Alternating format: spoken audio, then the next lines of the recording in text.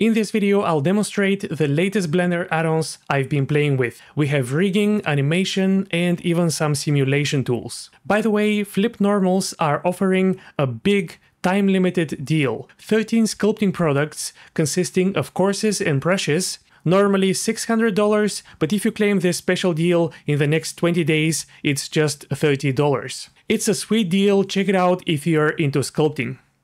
Action constraints are an amazing tool to create rig automations that would be very difficult to achieve otherwise. Common use cases include mechanical rigs, wings, and face rigs. The Action Constraint Builder add-on is designed to streamline the setup of action constraints. If you don't know how to set up action constraints manually, I'm going to share a video about that, but here is how easy the setup is with this add-on. I'm going to use this bone as a driver, and by moving it on the x-axis, I'm going to want this wing to fold. So with this bone selected, I'll click on Load Driver, set Transform to X location, in local space, and then press OK.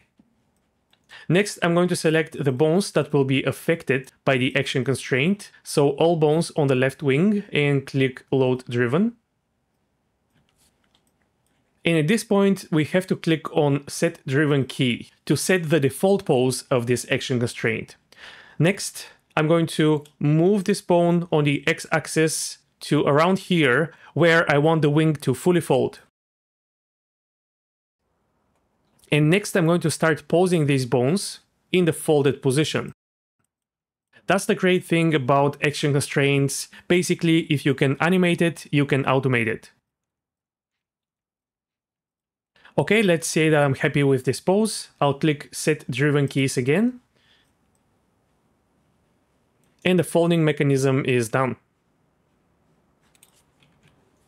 Next, I could use this same bone to automate the flapping of the wings. So I'm going to load it as a driver again, but this time use its Y location. And this time for the driven bones, I'll just select the main wing bones and load driven. Next, I'll set a driven key. Then I'll move this bone up and then pose the wing up and set driven key. So now we have folding and going up, and I can also pose this bone down and then pose the wing bones flapping down and set another driven key. And another very useful time-saving feature is mirroring action constraints. In this menu, make sure that you have this option enabled, and you'll see this icon here. By the way, I can also rename these constraints. So now if I select Fold.L and click this button and click OK, I'll have the folding all set up automatically for me. And for the flap again, just click, and we have everything set up. So if you need to manage many action constraints in your rig, definitely consider using this add-on. It will save you a lot of effort. The more action constraints you have, the more useful it becomes. One of the trickiest problems in 3D animation is dynamically attaching and detaching objects or bones in the scene. Normally, this requires complex setups that are difficult to manage and easy to break, but Animation Snapper Pro offers a clever solution. You simply tell the add-on which scene elements should follow another element, and it automatically bakes this relationship into keyframes. In the end, nothing is actually parented or constrained. It only looks that way. This is a surprisingly simple and elegant solution to a complicated problem. This tool can be applied in many situations: parent switching, attaching characters to moving objects, or even deforming surfaces, dynamic pivots, but also motion capture cleanup. You can learn how to recreate the examples shown on screen from the add-on creator himself. His tutorials are awesome. For CGDive viewers, I'll quickly demonstrate some mocap cleanup. A common problem with mocap is sliding feet. So for example, here where the foot should be firmly on the ground, it slides a little bit. So I have to address it from frame 1, 2, 3 to around frame 200. So I can go to the start where the foot becomes planted adjust the pose a little bit if I need to, and then I'll set it as the snapped object in the Animation Snapper Pro interface. I don't need to set the source yet. Then I can just press helper for each. This will create this helper oriented exactly as my foot, and it will be static. And the addon automatically filled this helper as the source object. So now my foot can copy the transforms of this helper object. In this interface, I can start clicking step forward, and this will keyframe the foot in this position. So for a couple of frames, it's already fixed and stable. So I can just keep pressing this button. But instead, I can also batch bake it. So I'm going to bake from 1, 2, 3, and up to frame 200. And let me switch to the curve editor, and then press batch forward. And notice how the curves were rebaked and updated. So now we have a perfectly stable foot for this duration. There may be a slightly harsh transition between the baked portion. So I can just select these keyframes here and press Alt-O to quickly smooth this transition. Same on the other side. So this is it for the foot, and you can fix the opposite foot the same way. Next, I wanted to show something similar but slightly more interesting. Here we have the character grabbing its own body. The idea is that he's grabbing a radio on his shoulder, but then the hand detaches from the body. So here I can set this IK hand as the snapped object, and the spine is the source. I'll create an offset helper, and now it will automatically become the source. And now this helper will be attached to the body. So I can set my range to 96 to 248 or so, and batch forward. And as you see, this snaps the hand perfectly to the body. This is a tool that I really wanted, and I even tried to do it myself, but it didn't quite work out. So I'm very happy to have this solution. Again, check out the tutorials by the addon creator. It also features a more advanced example of motion cleanup, so check it out.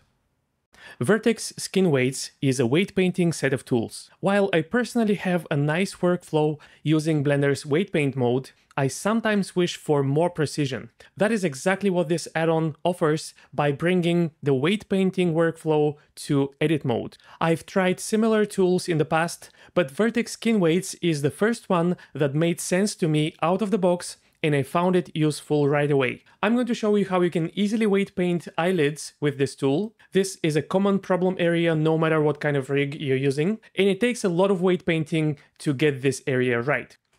But with this tool, I can select my mesh and go to edit mode, go to Vertex Skin Weights, and click on Start Tool Force Update. This will initialize the tool. And now, for example, I can select these vertices that aren't quite reaching their goal. And the add-on will give me a list of the bones affecting these vertices. And the strongest one will be on the top. So most likely I need to select this bone, and the add-on provides a special display of the bones, so you don't need to have your deformation bones visible. And now I can go to the nudge area and click plus. And that will start bringing these vertices closer to where they need to be. Similarly, I can select these bones, and they probably need to have less influence by the middle bone, so I'll select it and click minus. Or rather, I probably need to add more influence here for these vertices. So this can be a very precise way to work, and I know that many people who are patient and precise love this workflow. But personally, I'm not that patient, so I'm going to undo, and I'm going to show you my personal way of using this add-on, which I found very fast and efficient. And I'm simply going to select all vertices of the upper eyelid. And now I'll look at the list of bones that affect this area. Really, it should be only the bones of the upper eyelid. So I'm going to select my upper eyelid bones and then click on the invert button. That will select all other bones. And then I'll simply go up here and click the 0 button. This will give 0 weight to all of these bones. And it's pretty much fixed the eyelid. Now all I need to do is select these vertices in between, and then I'll click on the Hammer Normalize Skin Weights button. This is a custom smooth algorithm that the add-on implements.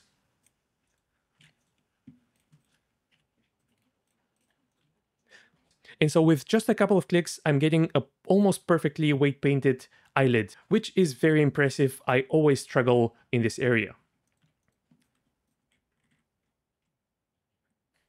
To transfer these weights on the other side, I'll simply select the vertices on this eyelid and then scroll down and go to Mirror Selected Vert Weights. I believe the add-on implements its own mirroring algorithm, so it may be more robust than Blender's default one. I'll click, and we have the opposite eyelid weight painted as well. Very nice. So while I'll keep using weight painting, I'm definitely keeping this add-on on the side and use it for the kind of operations that I find it useful for. Let's say that you have a face with shape keys like open and smile, and you like them individually, but when you mix them, they don't look nice. We can fix this with another shape key. So I'll create it, set it to 1, and tweak the result of the mix of these two shape keys. Now to automate this fix or delta key, you have to set up a driver which basically multiplies the values of smile and mouth open.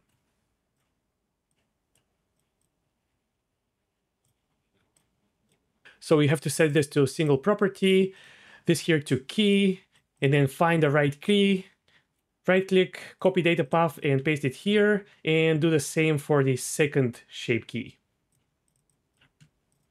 And now we have to multiply var by var2. Now only when these shape keys are mixing, the fix or delta key will start taking effect. And the closer both are to 1, the closer the fix will be to 1. So this can definitely be done manually, but using this add-on we can do it much faster. It's a $1 add-on, and you just have to set your smile and mouth open, click delta shape, and you just have to enable them, and the delta shape will be created. You just need to sculpt it now.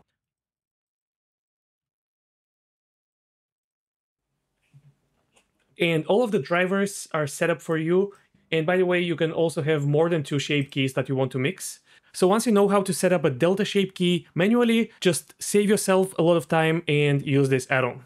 VeeDynamics is a new soft body simulation add-on for Blender. It uses a custom solver capable of simulating details that are absolutely impossible with the default Blender physics tools. Now I'll show you the basics, a bit beyond the basics, and even an advanced example. Everything you need to work with the add-on is in the VeeDynamics tab. First, I'll select my soft object and set it to elastic body and give it a new material. Then I'll select the floor and set it to collider and give it a second material. That's the basics. Then I can just run simulation, save the file, wait to see simulation done and close this window. And now you'll see the exact same simulation inside Blender. And as you can see, we have very stable behavior of these very fine details on this soft body. You can play with the material properties.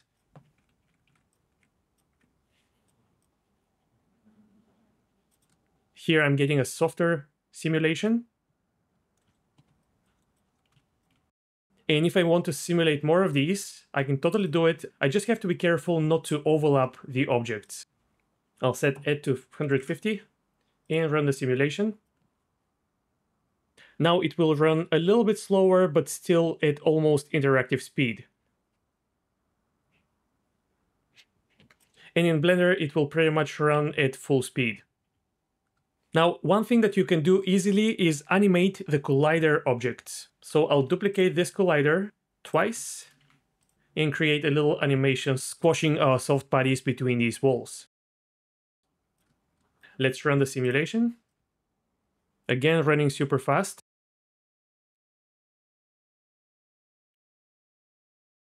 Now here, a couple of these soft bodies managed to escape. This is a lucky accident. This simulator is not deterministic, which means that every time you run the simulation, you may get slightly different results. Now for the advanced stuff, here is how to animate your soft bodies. You cannot animate them directly, but you can control them with other objects, such as empties or bones. Here is how it works. You need a vertex group called VeeDynamics anim. Select a part of the mesh that you want to control, for example, this tentacle, and assign it to this vertex group. And then I can go to Vertex, Hooks, Hook to a new object. Now this object controls this part of the mesh. And this exact part of the mesh is also part of the VeeDynamics anim vertex group. Now I can animate this empty and then run the simulation.